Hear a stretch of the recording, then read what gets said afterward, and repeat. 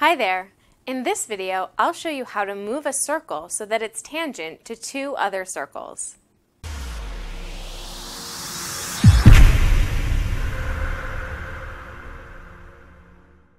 Suppose we need to place the top circle tangent to circles on the bottom, like this.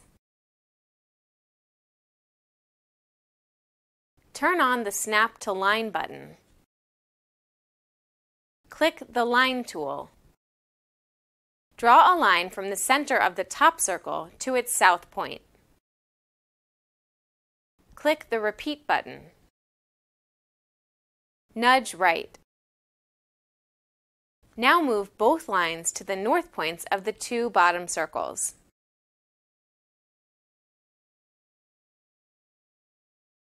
Click the Circle tool.